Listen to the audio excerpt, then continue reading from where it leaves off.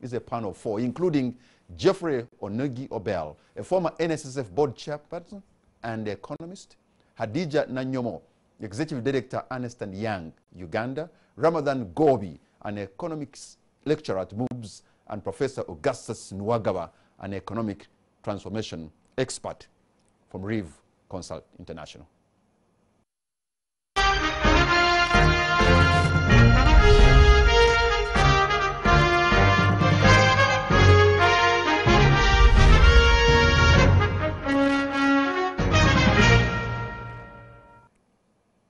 Gentlemen and lady, welcome to the show. You are on the spot tonight.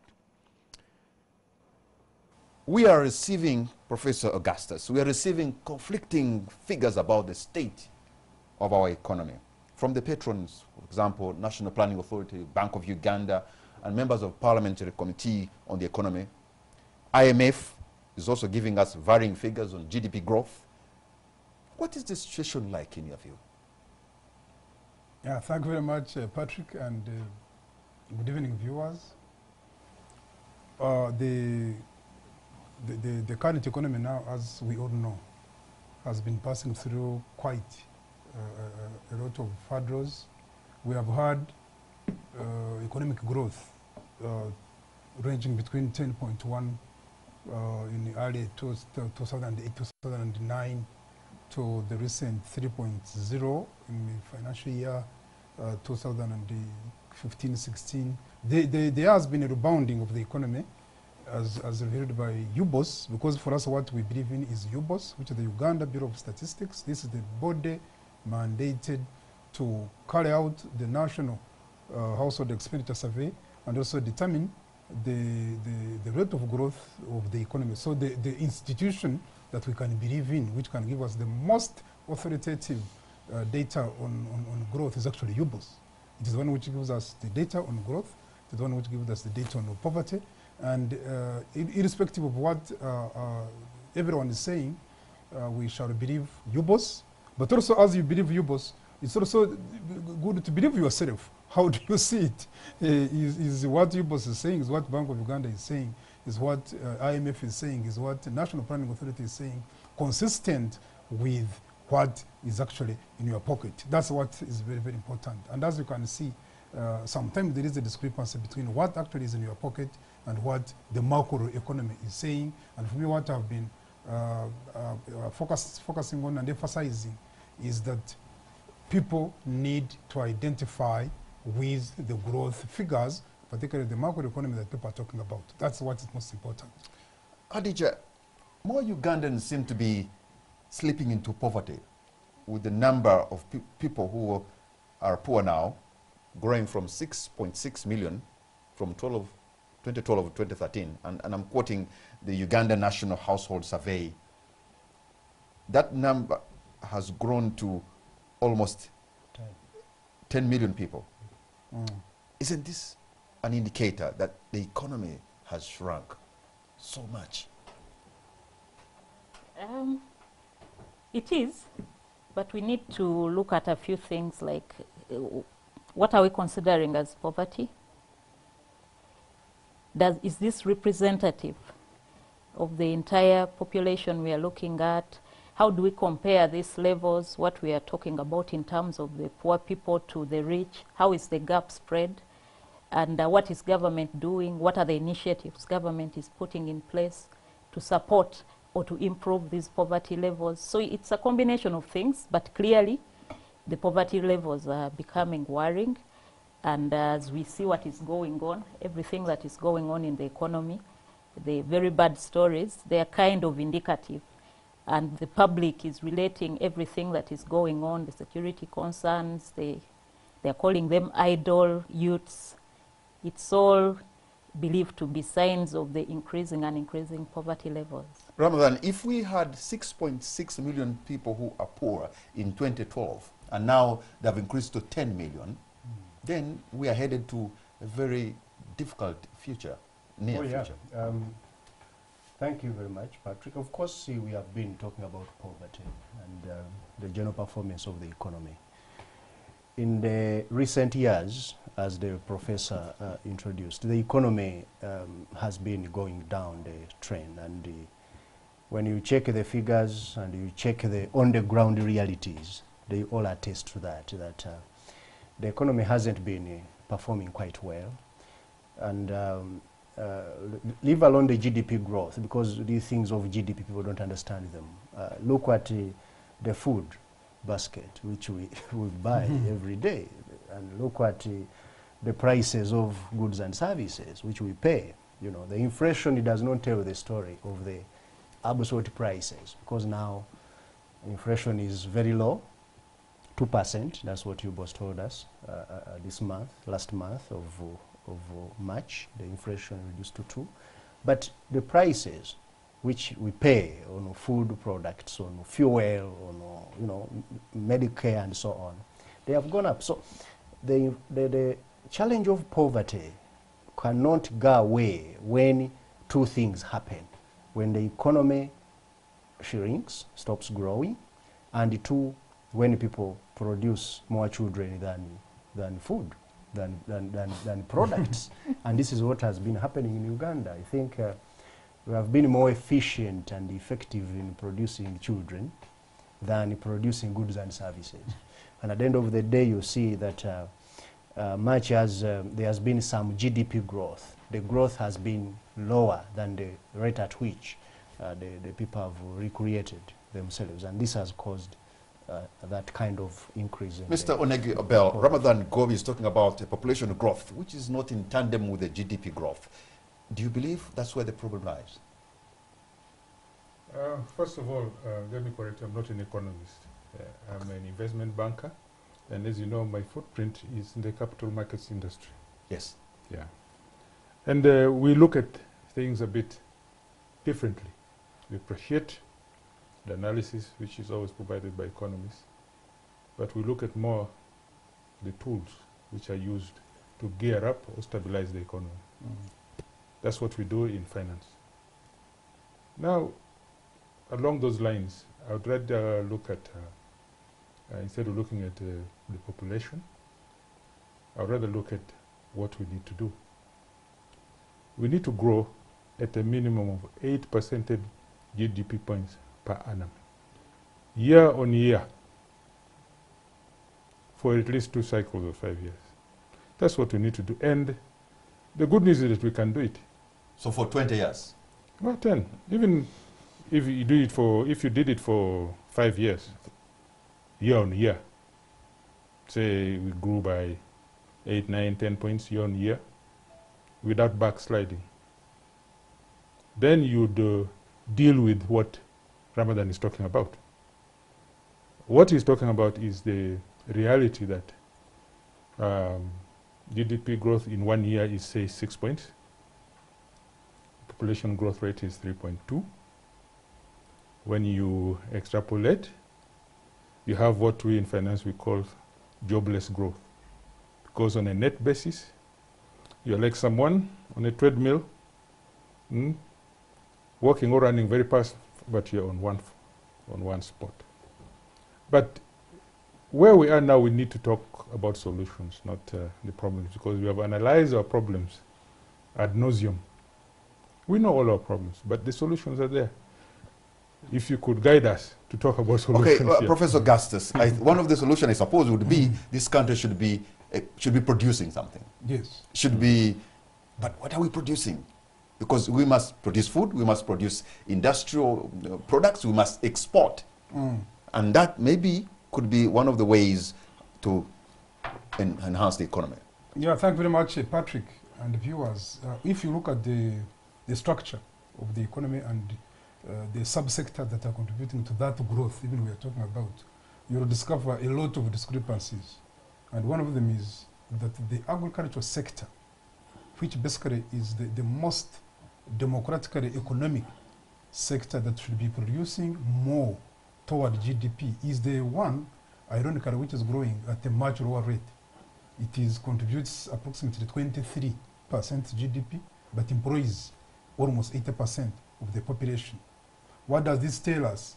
That the sector which employs very many people is paradoxically the sector which contributes less. And the corollary is that the telecoms and the banks, the services sector, contributes almost 60% now to GDP. But how many people are employed there? A handful of people. And these banks are not even indigenous Ugandan They are banks. not, the four of them, the first four that command almost 60% of the total financial assets are foreign banks. And they repatriate all profits. They don't plow backwards these profits. So the reason why, even if the economy grew, the reason why the growth does not percolate down, is not felt by the ordinary person, is that there is growth which lacks transformation. The growth is there at the macro level, but is not trickling down. Why? Because the sectors that are growing are not the sectors that employ the largest number of people. Hadija, how can we have the biggest chunk of Uganda's population contribute the biggest chunk to the GDP? I want to also say that I'm a tax expert, and I know I'm a tax professional. And if I link into what Professor is saying, I'm always intrigued, or I'm always surprised when the budget estimates come out and agriculture is at a paltry 3%, 4%, 5%, but we expect to grow, and we keep lamenting that our exports are going down, and yet we know that our exports would improve if we go into agro-processing and improving our produce. But when it comes to tax, I'm also intrigued that this year, one of the tax proposals that has come up is to allow designated taxpayers who are paying, those who are supplying them agricultural produce, to withhold 10% on their payments. So the question I'm seeing is, how do we work that backwards? If Professor here is saying that agriculture is still low and we are not getting a lot out of it, so what are we planning to tax on it, is the question. So probably we need to go back and look at the drawing board. Can we encourage, can we enhance more produce and more people to go into commercial farming, more exports going out? Then we can probably think of taxing the sector as opposed to taxing what may probably not be there. You seem to agree that agriculture is what could save Uganda. Ramadan, the managers of our economy, don't they see it? They don't like it, or they don't get it? Good enough, I'm not one of them. Of course, they know what to do. Most of them are economists who have at least had the basic classes of economics, where they teach us that development starts with getting the primary sector of the country out, in terms of revolutionizing it. We call it agricultural revolution. You must complete it, and it has about 3 major aspects to deal with. The biological transformation, whereby you get people to stop recycling whatever they learned as kids. They all are recycling seed. We plant some beans, we eat some, then you keep them. When the rains come, we plant them, and we harvest, we eat some. You find the beans we are planting today, we are perhaps the same kind of breed which was planted by our grandparents. So there is need for biological transformation of this sector. There's a need for chemical transformation of this sector and mechanical transformation. These have always been talked about, and we have debated them, like the senior here was talking about.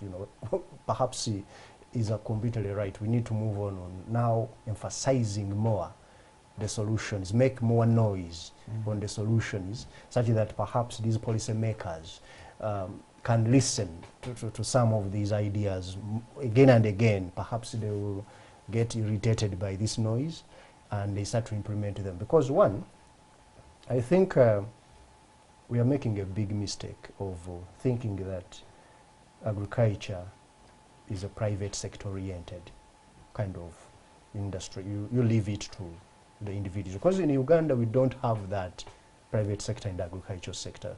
We have peasants. And to transform them, we need to invest heavily in that sector. In Ethiopia, they are putting 13% of their GDP, I mean of their budget in the sector. And it is doing miracles there. In countries, all countries which have transformed that sector, from Korea, if you went to Korea and you read how they did it, China, how they did it, I've been reading a book, How Asia Works, and you see how they transformed the agricultural sector so that they can enter into industry.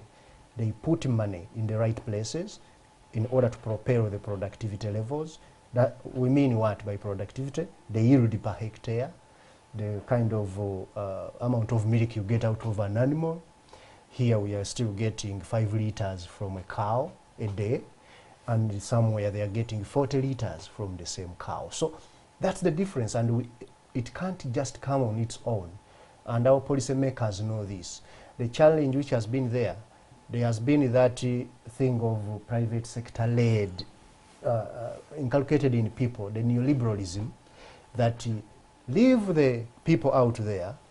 They will do the farming. Let us invest only in infrastructure to facilitate them. Okay. And I think that's not going to Mr. work. Onegiopel, when you look at East Africa, almost half of East Africa's arable land is here in Uganda.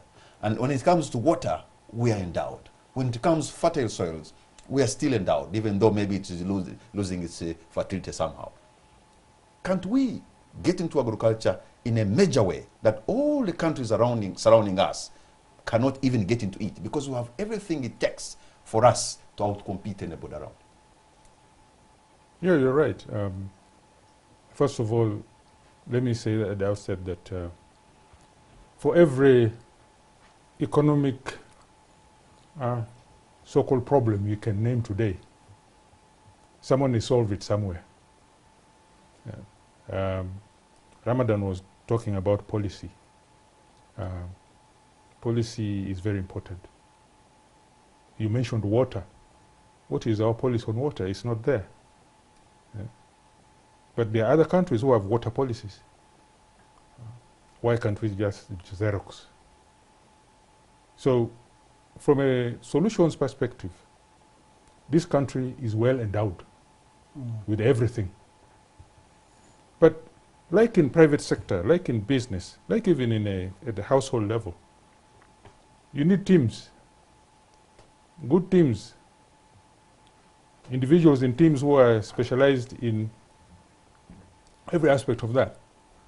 Not everybody, not everyone can do everything. You need teams. So you see a problem with the Ugandan team in trying to develop the economy, do you?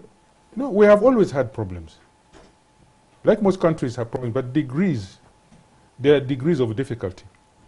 What is not very interesting here is that we have difficulties year on year, and we send the same teams, we try and address them with the same solutions which failed last year.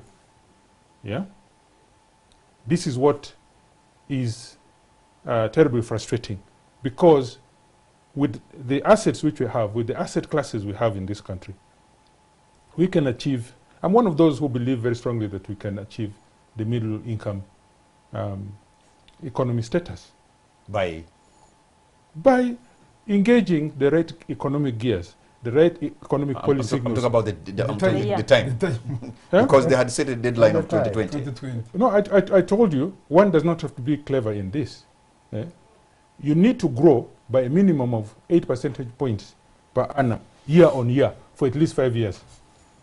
Professor Augustus told us we are growing around 10% by 10% about 8 years ago. 9 years ago, we've gone down instead. No, we did that for a couple of years, I believe, but we didn't sustain it.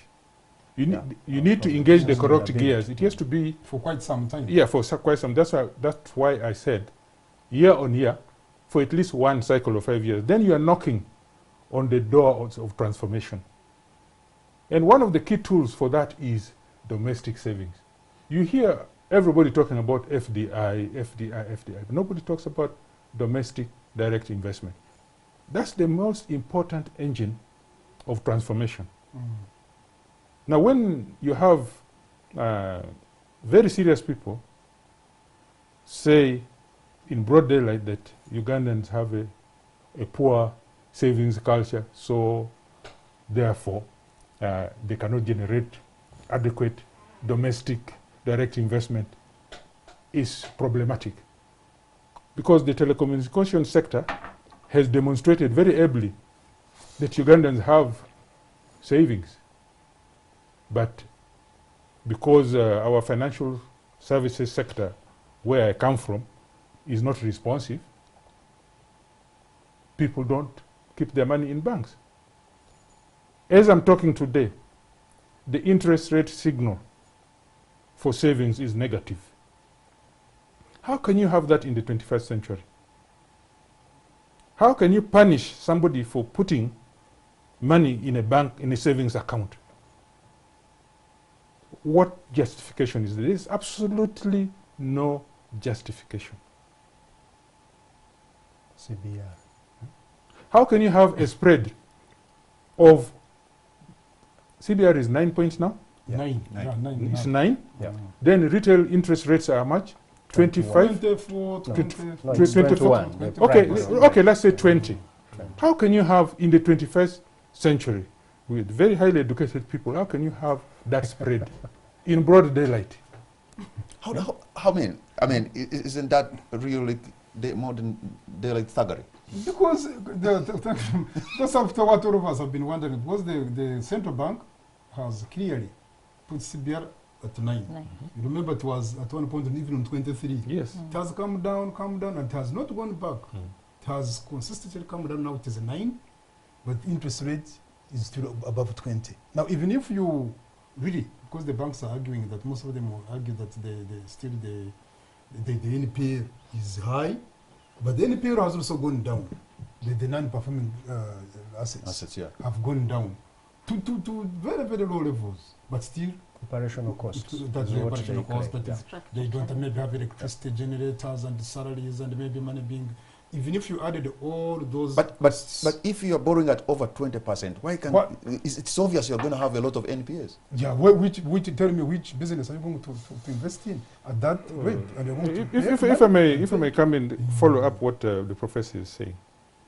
Everybody talks about NPL, non-performing, what, and so on. But all of us know that these banks we have here are commercial banks. Their assets are purely commercial. No development assets, no investment assets, no long-term assets. So is monetary policy just serving these few banks with very few customers? How many people hold banks? How many accounts are there in the banking system? The accounts now are about 5 million. there. Now, is the entire economy ransom to these 5 million account holders? But even if Really? even if the NPL was high, I don't think that it should be a justification for that kind of interest rate, because the inefficiency of the banks, of the management of the banks, cannot be displaced on the Adija, what would be the impact of the government's inside borrowing from, like, we have to go to the same banks and the government is also borrowing from the same banks? Isn't that increasing also maybe the interest rates? Yeah, definitely. Not necessarily the interest rates, but the impact of us, the ordinary people, the businessmen competing with government, is that there will be no liquidity in the economy. There is no money for me because I'm a single person. Then the rates are also too high. But also what I wanted to comment is that I think the world is evolving so fast, because 2 years or 1 year ago, we saw Kenya capping its interest rates, and most of the banks 14.5 to 14.5, and most of the banks had gone to that as the maximum. But I was reading a report recently that was reviewing the impact, and the impact hasn't still been that good, because most of the people, economists, are arguing that they are now looking at an economy that is not liberalized. There is interference in the laws of demand and supply, and it was kind of shunned, so it still hasn't produced the results that are needed. So one wonders, how does the balance come about? We are going to take a break, and when we come back, I'll be asking whether a bloated public administration is part of the problem and what can we do to the team, or what does the team need to do? I mean, the team that is running Uganda's economy, what does it need to do to propel us further ahead? We'll be right back. Welcome back. You're watching On the Spot. My name is Patrick Amara. My guests tonight are Jeffrey Onegi Obel, a banker, Hadija Nanyomo from Ernst & Young, Ramadan Gobi, lecturer at MUBS, and Professor Augustus Nwagaba, an economic transformation expert from Riv Consult International. We're looking at the state of Uganda's economy. Geoffrey, I have seen the government in the last couple of years emphasizing infrastructure development, and which I suppose is a good thing. But isn't that also responsible for the economic squeeze we are feeling today? Because I can imagine a lot of money, colossal sums of money are trapped in there, but that element of local content has not been really taken advantage of by Ugandans so that the money can flow within. No one should have any quarrel about infrastructure development. No one. Because these are typically medium to long term, and their ROI, their rate of return is normally spread out. But the effect of these infrastructures, be they road, rail, and so on, is very, very important to the economy. Because if you don't do that, you pay. You pay, like because we had a bottleneck in planning in roads, we are seeing the results. Traffic jams.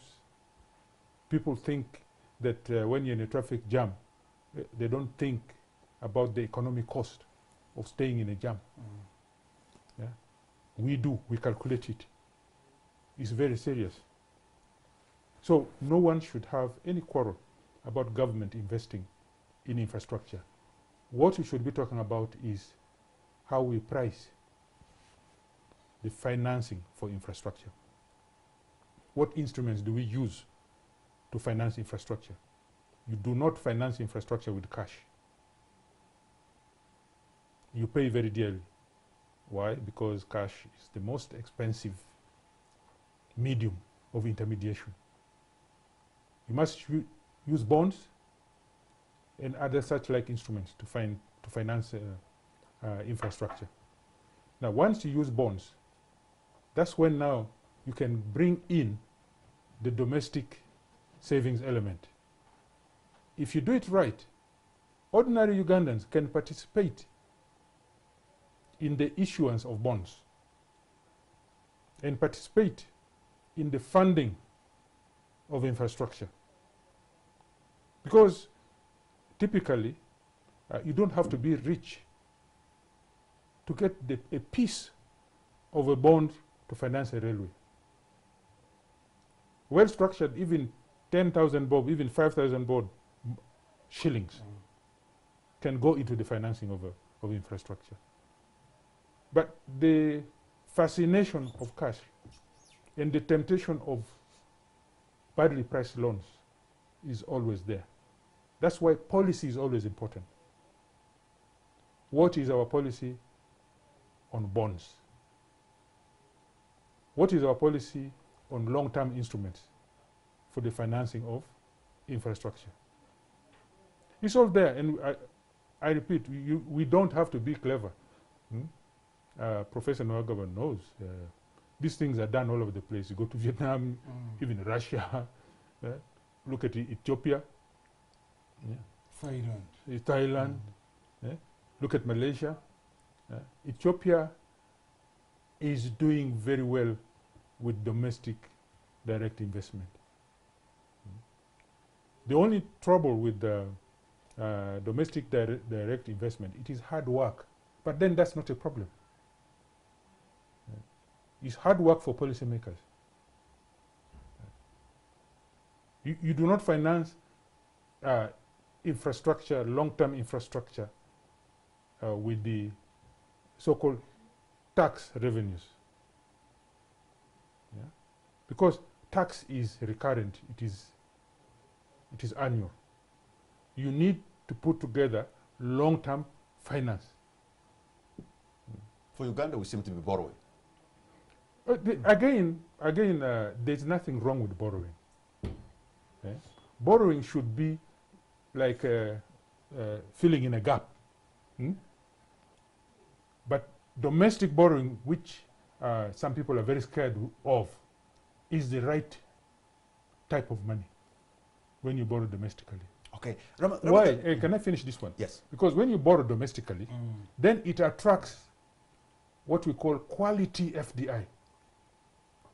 Quality FDI is foreign direct investment, which stays in the country for a long time, which is not a visitor to take advantage of prices, distortions in the economy. It comes here tonight. Actually, as we are talking now, it could be arriving, and tomorrow it is gone.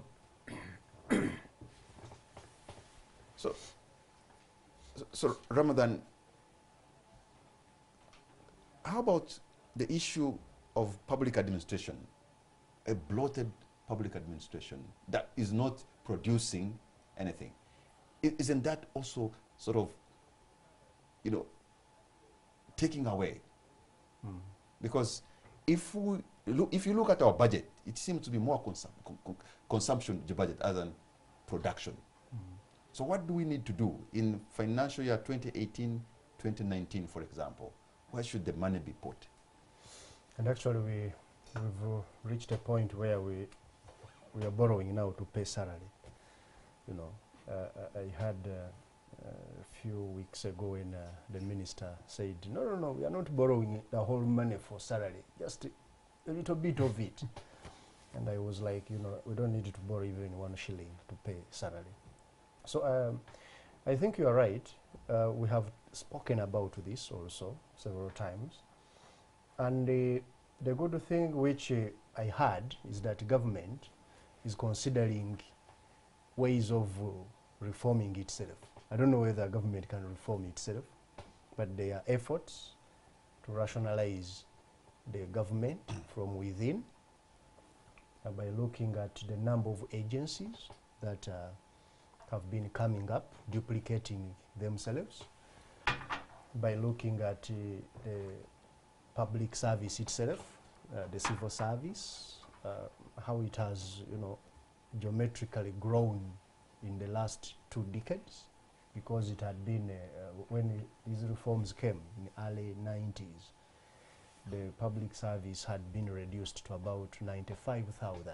Now it's above 310,000, members. Of course, the population has grown, but it hasn't grown at such a speed.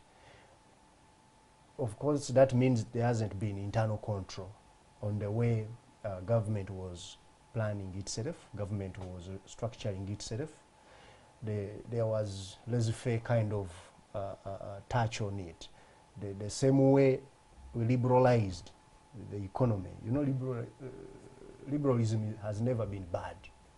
The world over, societies are liberal. But how you do it is the most important thing.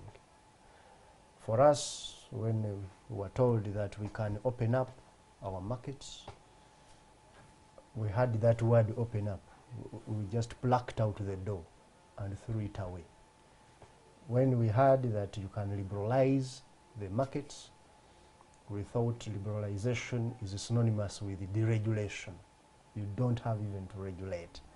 We put in place some regulatory agencies, but they haven't been effective in doing the regulatory work. Some of them got captured by the people they are supposed to regulate.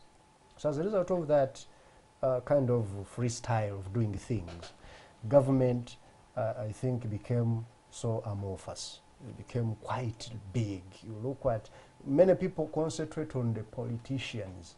Whenever we talk of government, people's minds run to parliament, run to advisors of the president and so. But my dear, when you go down to these people who work in the civil service, there are so many. You go in these offices and they have no work to do actually. They're just moving around. That's why always you see cars on the road moving around, ready numbers. Because people don't have work to do, but they're employed by government. It's good for government because the last resort employer. Uganda has had an unemployment problem, but such a big labor force should be redirected into productive work. And this can be done. Hadija, how can And they should be be directed into productive work? Yet, some of these technical institutions, for example, the Bukalasa type, the Busitemas type, and the Kiambogo, most of them have become universities producing, yes, of course, graduates, but we seem to have moved away from skilling Ugandans through technical schools where they can be effective, maybe work into cottage industries and things like that. Haven't we made a mistake in the training of Ugandans in our institutions?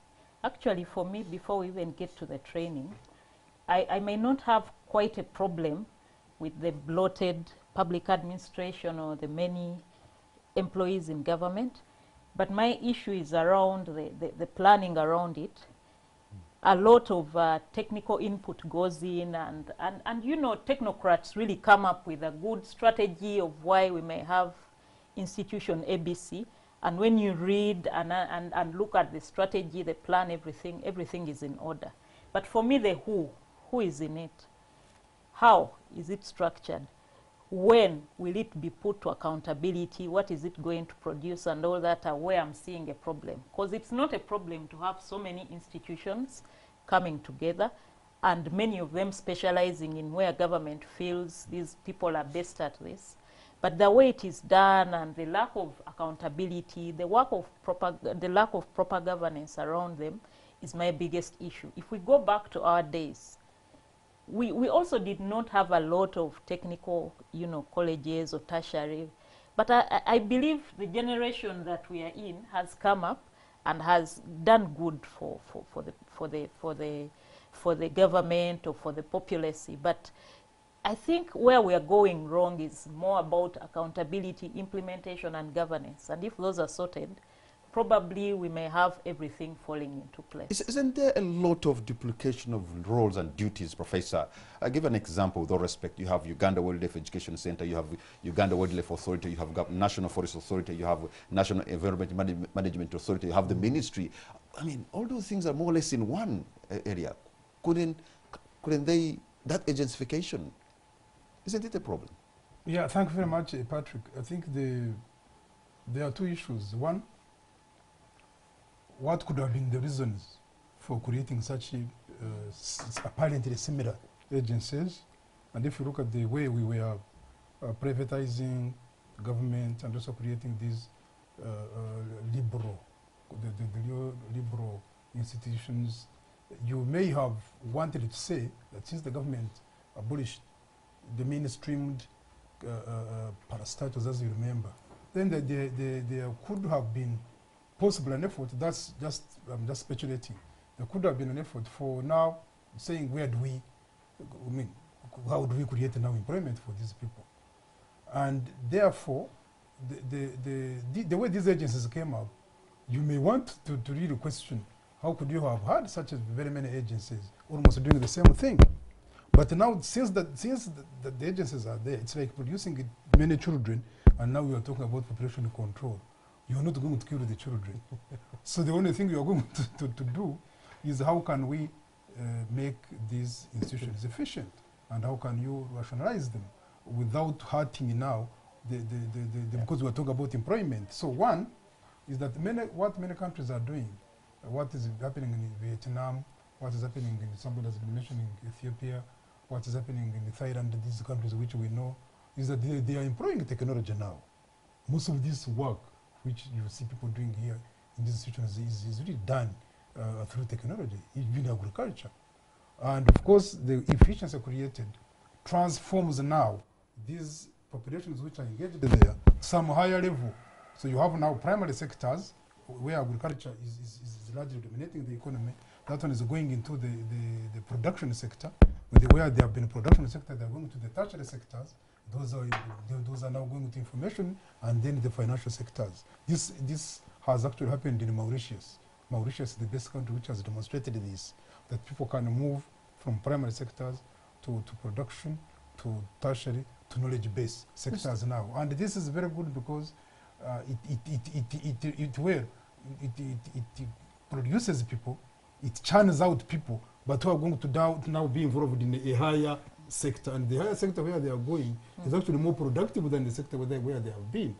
So if what has China done, China has borrowed from Germany, and China has said, if people are in education system, the way we have been educating our people, is that even Patrick, I know you also, you don't pride in your son or daughter going to polytechnic.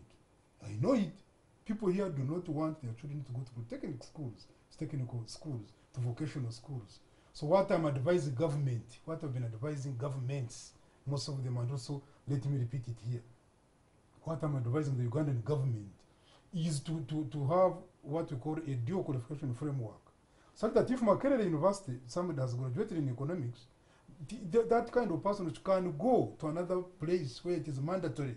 Actually, we better even have it before, so that when you finish senior 6, the higher advanced education certificate, people should not go to Makerere or to another university before they can go to take 1 year to where they can get a skill.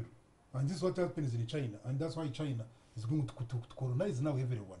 Everybody in China can produce, everybody in China has a skill, everybody is engaged in production, everybody engaged in income generation. Why? Because the person has human capital, the person is productive, the person has those capabilities, he has acquired them by, it is mandatory. That's what the country does, and this is the thing that we should do. Mr. Nagyabel, is that what would happen, would solve the problem for our jobless generation of young Ugandans?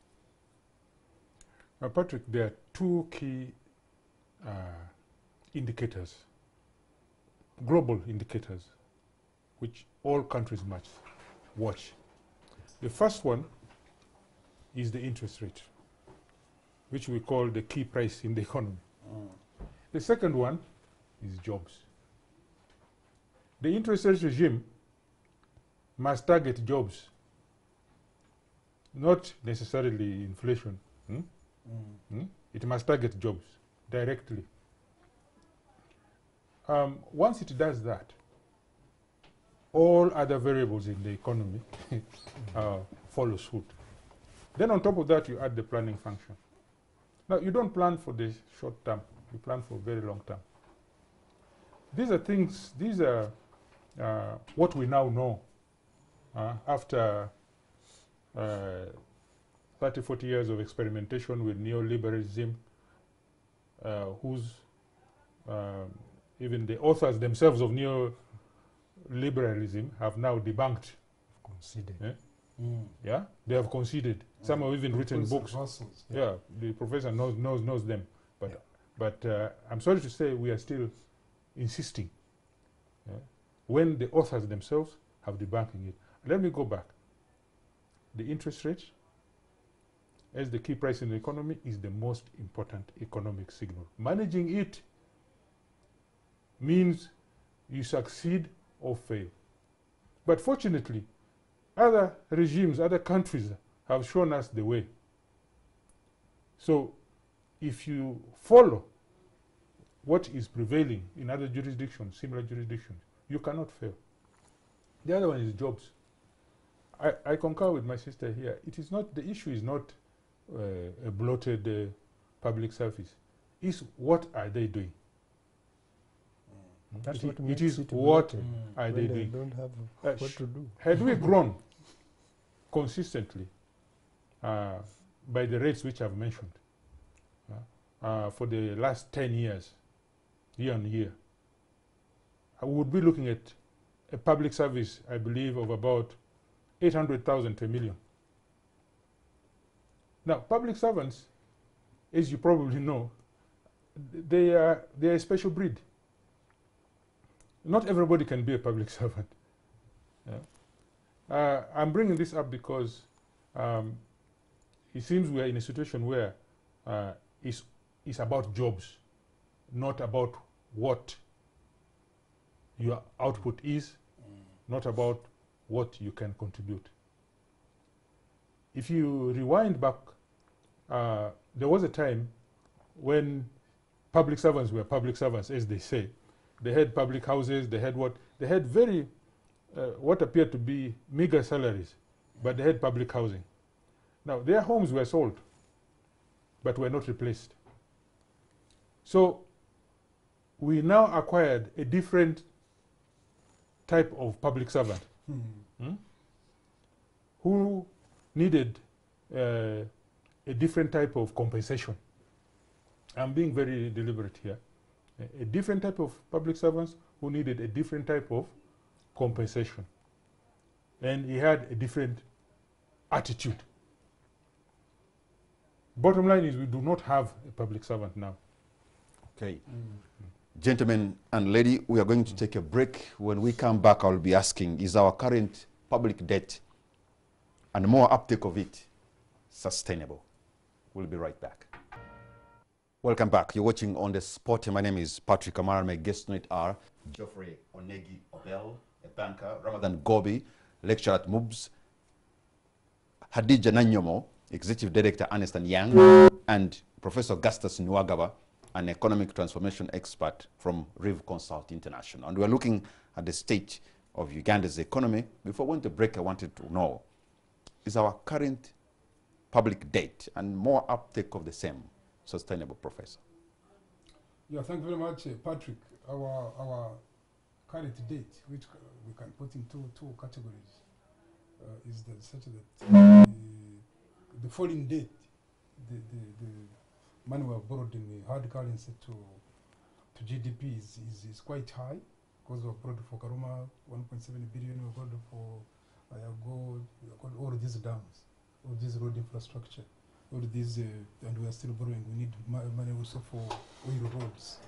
Is that the debt to GDP is approximately 33% of GDP, which, according to Fitch and other agencies that measure the worthiness of debt and the level of GDP, is that we are still not very bad.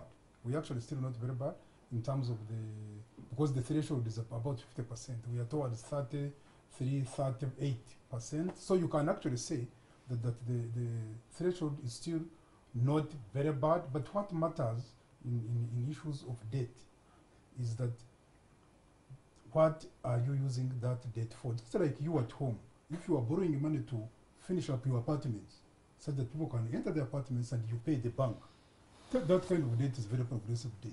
But if you borrow to have a wedding or you give off your daughter, then you are really in trouble. Then secondly, is that, of course, now most of the money we are contracting is for infrastructure. And no one can really dispute the importance of infrastructure given the infrastructure deficit that we have been having. So the need for borrowing, the only trouble we have had, of course, is the participation of domestic of the Ugandans, the indigenous population, in this local content. And if you can see the number of projects that have been contracted, if we partook of these contracts, then our growth should have benefited the Ugandans. Then lastly, the issue of domestic borrowing, which I think Hadija alluded to. The issue of domestic borrowing is such that if government borrows heavily, as we have seen, you compete with the private sector. Actually, you crowd out the private sector. And if you go to the bank and you also want to borrow, of course, there is no money in the bank. The bank is going to say, Professor, you are too risky.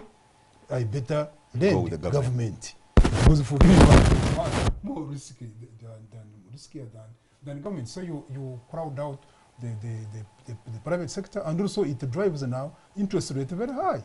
Actually, this is one of the major drivers of interest rates. So it is very sensitive that the government continues borrowing. You must borrow when you can use that money very well in terms of infrastructure and other productive activities. And two, it is important that domestic debt is actually paid, because if you continue crowding out the private sector and also competing with them, you drive interest rate very high, and you stiff for business, because actually most of the causes of growth from 10.1 to 8.6 to 3.2 the other year was actually because of lack of these domestic also areas. Okay. Hadija, I'm told in financial year 2018, the budget 2018-2019, the second biggest item in that budget is debt servicing. Is that healthy? Actually, when I look at the budget allocations for government, I think debt financing is also become a sector. And I don't know what kind of sector that is going to cover, but it's key in the sectors. It comes as number 2, as It the comes biggest sector. as number 2. And me as a After peasant infrastructure, it is who debt sits on service. my small farm, and maybe I need water for irrigation, I need this road to access another area, it really saddens me, because like Professor has said, we need to get that debt and use it, and all of us, even up to the smallest level of an ordinary person, we can see that that debt has actually been put to good use.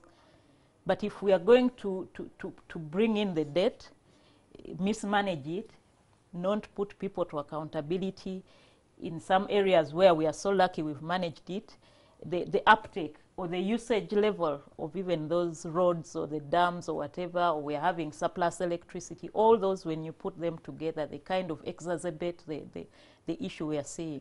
So I concur with the professor that it's really not healthy. We need to go back to the drawing board and be deliberate and think and look at what we are going to achieve out of that debt and how to negotiate better for it. Ramadan, considering the fact that in borrowing we are just beginning, if you look at the projects that are coming up, for example, the Hoima Airport, for example, the refinery, for example, the oil pipeline from Hoima to Tanga in Tanzania, the SGR, and all these things, if we borrow money for those projects, then in subsequent budgets, I suppose, debt servicing probably is going to be number 1 item on our budget, isn't it? Oh yeah, the data is becoming a very touchy issue now in Uganda, because for 4 years, I think now, we got this trick called debt rollover. As the debt is about to mature, especially these short-term debts we get domestically, we repurchase it and roll it over. And this is similar almost to Ponzi. It's like a Ponzi game. You know, with the Ponzi, you get someone who has borrowed money, and as he's about to pay, he realizes he doesn't have money, then he borrows elsewhere to pay the old debt. And this problem is becoming, you know, a very big concern to people. Recently, we've seen a few people who have calculated our debt ability, and they are showing that by the year 2050, actually the debt which we have already acquired, we shall be not in a position even to pay it off. So we shall have to roll it over for another 40 years, perhaps, for us to be able to pay. But one kind of maybe thing you can read into it, a good thing, is that most of this debt has gone into longer term projects. It has been invested in infrastructure, and this infrastructure, they are likely to bring returns in the future. And you know, when we are looking at such projects, we don't look at these guys, the NPVs, the financial analysis of projects. We want the economic analysis, a broader one. We want to look at the shadow kind of prices and the shadow returns of these projects in terms of welfare of people. You know, sometimes I hear some of my colleagues, when we are discussing these issues, we want to look at the return on investment by looking at the NPVs and internal rate of return. I don't think that's a very advisable way of looking at long-term projects. We need to consider, for example, the kind of lives which are going to be saved by these roads. Just, you know, having good roads, and you take someone to hospital quickly, even if you haven't made a lot of money out of it. I've seen some Ugandans, they're on roads which there are no cars and they are brand new. They are there taking selfies in the middle of the road. Some are sleeping, others Or even drying cassava, at least. In or some places. drying their cereals. And when you look at those things, some people can call it a wastage, that we wasted money by putting it. I don't think that's a wastage, but we need to be very careful now with our public investment management. The efficiency we put in, for example, how do we cost these infrastructures? When you hear that some of our roads are the most expensive per unit cost in the world or within the region, that's not good news. Then the delay in implementation of these projects. Sometimes we borrow this money and we put it in the bank, and we haven't yet even carried out a feasibility study.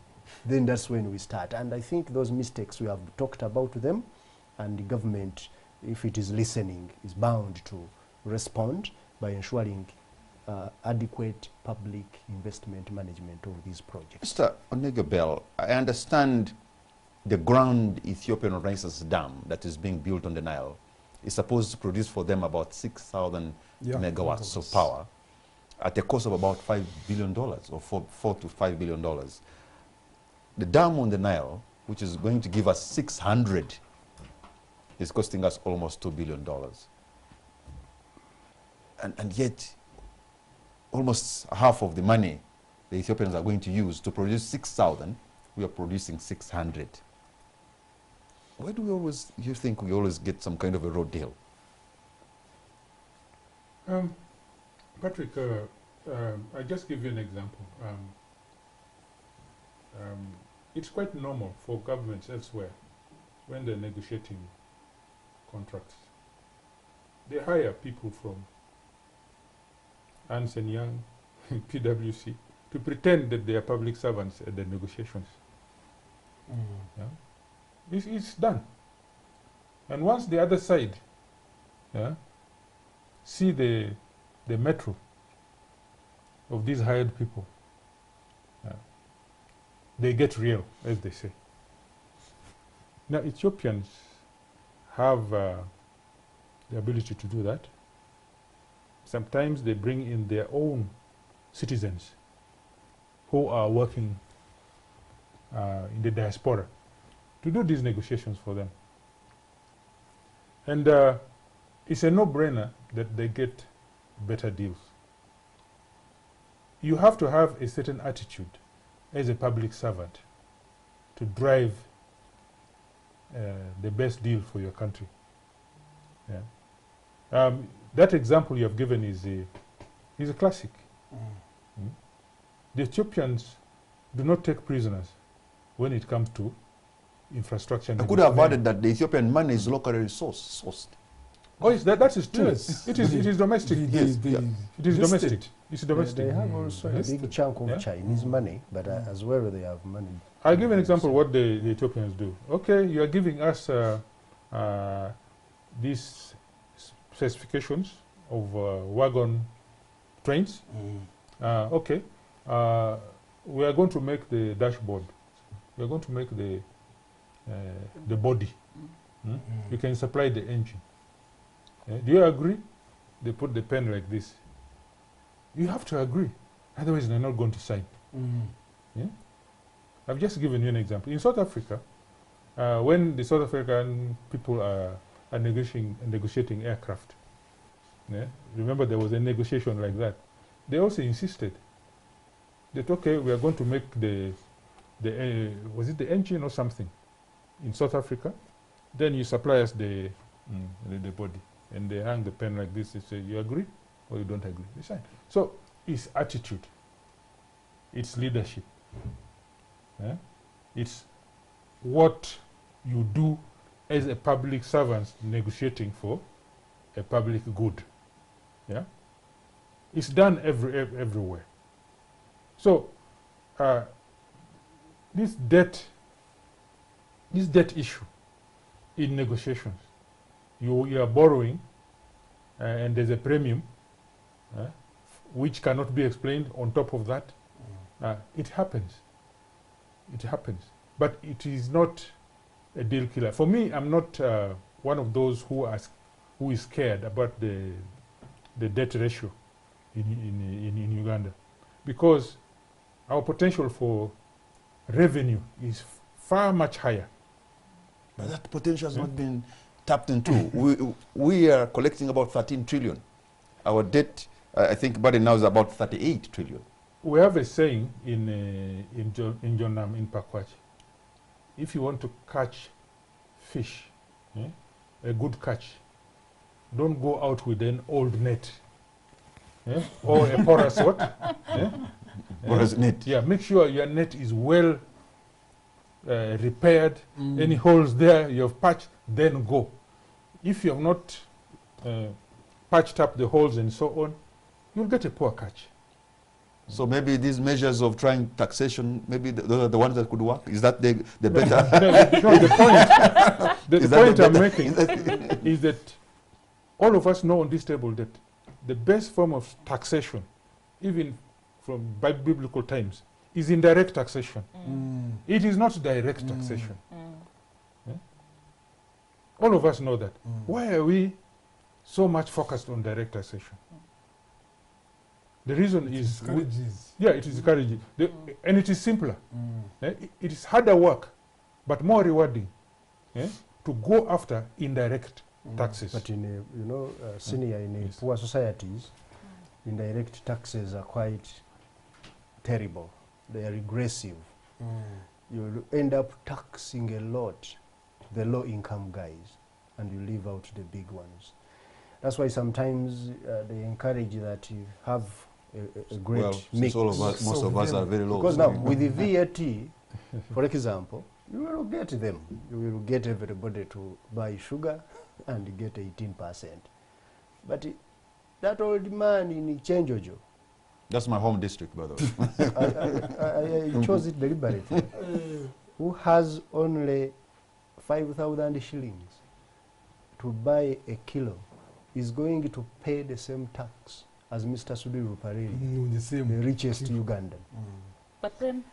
And then you find that at the end of the day, government goes to Mr. Sudhir, who has expressed interest in investing in a certain area, and they say, we are giving you a tax break.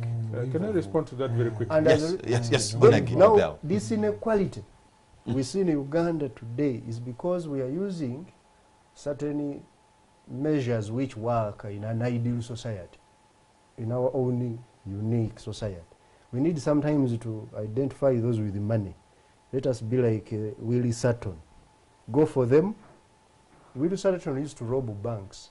I talk about a lot about that man. He used to rob banks. They asked him, why do you rob banks? He said, because that's where money is. We need also to go for those with the money sometimes, not necessarily to rely on these indirect taxes. But then, Okay, Hadija. I know the tax experts will disagree, but I'm bringing the economics also, which just go works. back to the basics. There are canons of taxation.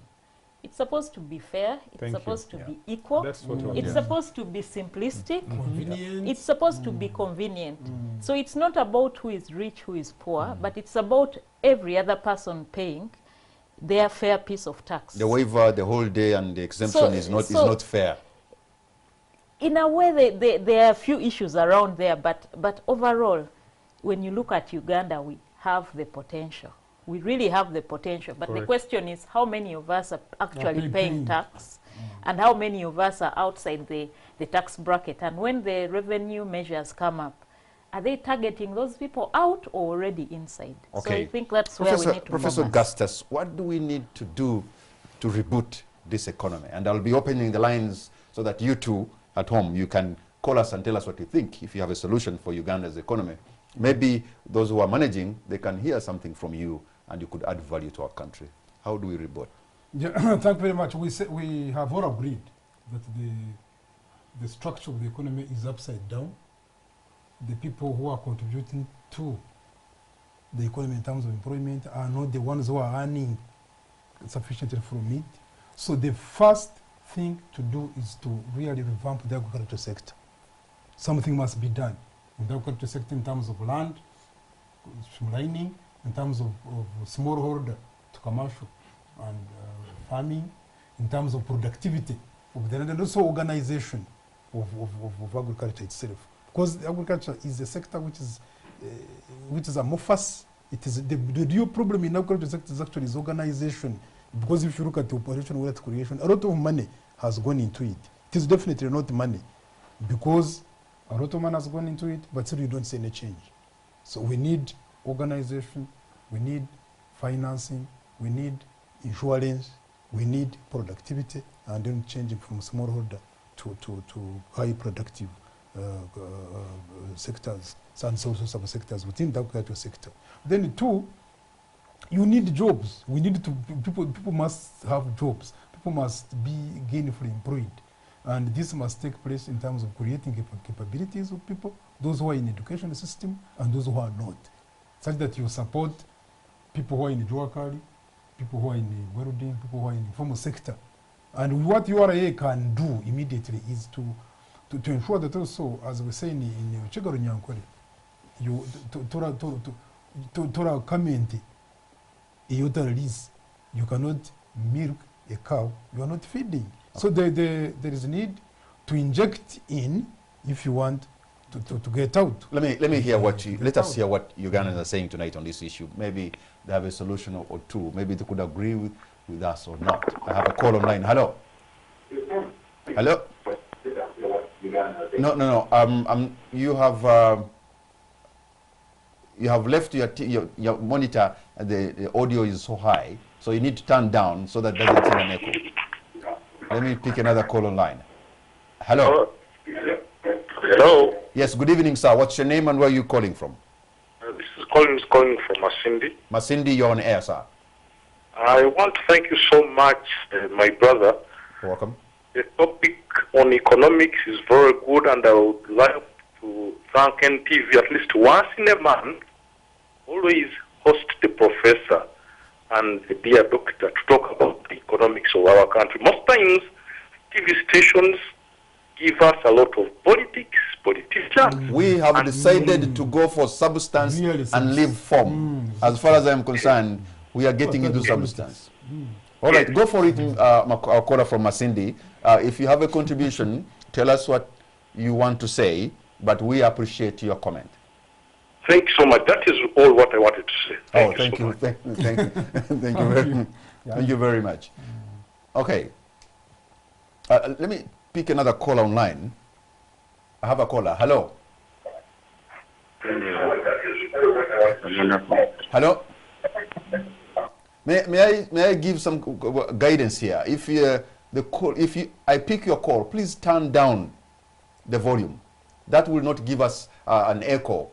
We shall have a healthy conversation if you turn down the volume. I have another call online. Hello. Hello. Good evening, sir. What's your name and where are you calling from? My name is Gordon Sentiba, calling from Ntinda. Calling from? Ntinda. Ntinda, you're on air, sir. Yes. I want to expand a little bit on what Mr. Negobel is talking about. Okay. I know he has been a little bit not so aggressive tonight. The question of local long-term savings mobilization is too key and fundamental for this country. The whole country has only 9 trillion local long-term funds in the system. It has 500 billion medium-term funds in the system. You know, you cannot have this country developing at such low levels of medium to long-term financing in the system. And there is no shortcut. We must have local long-term forced savings mobilization. And that's why we are calling for the immediate reform of National Social Security Fund. We are calling for the immediate change in the public service pension schemes from a pay-as-you-go scheme to a contributory scheme, so that we can have immediate movement in terms of local long-term finance mobilization for this country. If we don't do that, whatever you're talking about there, we are wasting a lot of time. Because without money, even I had somebody talking about lending, local borrowing from the domestic markets. That's what it has to happen. But the problem is that there is no money. You talk of banks, commercial banks are only holding short-term funds. You cannot borrow short-term funds to finance long-term projects. Okay. This is where the crisis is.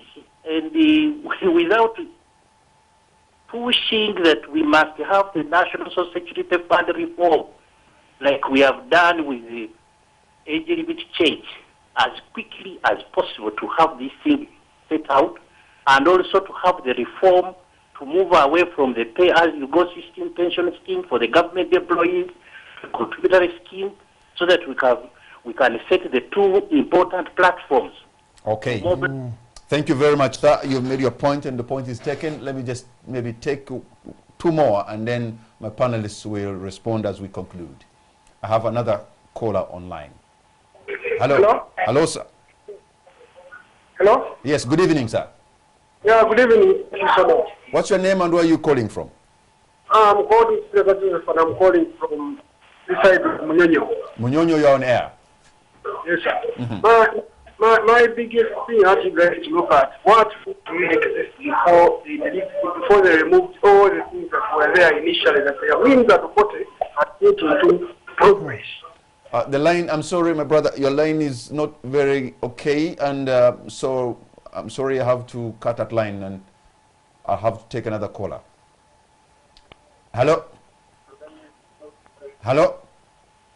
Yes, Bwana Kamara. Good evening, sir. What's your name and where are you calling from? Good evening, sir. My name is Kelly. Now, just a quick one. Yes. I would like to ask this gentleman there, and they touched on it. I don't see any country that has developed with such high interest rates. You know, the thing is simple. That is the cost, because you need money to invest. Now, you can't borrow money at such high interest rates and then make, Now, let me share something little. You see, in South Africa, they actually, the central bank used to reduce, and the commercial banks were not. And they sort of discovered they were colluding. And there was a big case. They took them to court. This country needs to investigate thoroughly. Is there collusion? Otherwise, you cannot. Now, on the other thing, on the point of agriculture, and not only agriculture, so many other things. We need technology. But now we need to ask a big question. How does a country get technology? We need to borrow. Again, if you look at these countries, what they did, in quotes, they sent their people, and I don't want to use the word, but for, want of it, they sort of stole the technology. It's there. There is technology outside there. We don't need to reinvent it. So what we need to do, government, like there's this fund, what is it called? Innovation Fund and all this, science fund. What they need to do, they could go and purchase this equipment from China, from UK, from wherever. Get them here, and then get our people to copy. As simple as that. All right. We shall move. We shall have the technology that we need. Because you see, it is very expensive. If you look at the thing, if you continue importing, it's very expensive. But if you bring it here, you will spar. You'll have your scientists here to copy. And then already these guys in Kisenyi copy. These trucks that bring the food here? If you go, these guys who are not educated, they make spare parts, but they copy. If you look at a truck which was meant to carry 20 tons, 10 tons, it's carrying 25. It is reinforced with stuff that is here. Not even the Japanese can, accept that it can do that. But local knowledge. Thank you very much. Thank you very much for your contributions. And Professor Augustus, what's going to be your concluding remark on the show tonight? Thank you very much. Is that there's a need for attitude change, particularly in creation of savings. Because even if we talk about any kind of transformation, we need savings. We need to improve our culture of saving, to know that you are not owed by anyone. Nobody owes you a living, nobody owes you a lift, nobody owes. What we need is development must be initiated from within, and then it can be propelled from outside. All right. Hadija. I'm very optimistic, and I'm a strong believer that we have the potential to achieve anything we can achieve. We just need to go back to the drawing board. Let's reflect. Let's put systems in place. Let's be patriotic. And then I think we shall achieve all that we need to achieve in whichever years. Thank you. Ramadan. I think we need to rethink the economic model that we chose to manage our country. I think in the 21st century it's not acceptable for us to continue following the Washington Consensus as our blueprint. We need to go back and retrace industrial policy. Policies which can generate structural change. And to these we need to get the state directly engaging in investment, in mobilization of savings, in ensuring that we can get money to invest in industry, particularly manufacturing. That's the only way we can create productive, decent jobs and also productivity that can transform Uganda. Mr. Nagyodel. Yes, it's all about interest rates and jobs, and also agree with the colleagues here that the way forward is in policy reform. There's no way out of policy reform, and that policy reform, the package of policy reforms, must be directed at domestic direct investment. Ugandans have never been against even mandatory savings. Uganda is not against mandatory savings at all. So where is the policy signal which we need to send to Ugandans so that they can participate in a brand new mandatory savings regime, which is robust, which targets domestic direct investment, which in turn will bring us quality FDI. Thank you very much. If I can pick from our panelists, the few things they've said is policy reform, remodeling, working for your country to be patriotic, and this economy can be rebooted. Maybe I may emphasize, the words of Hadija are very optimistic, that as a country, for her she says, we shall get there. Ugandans, we shall get there. Good night, and God bless Uganda. Thank you very much.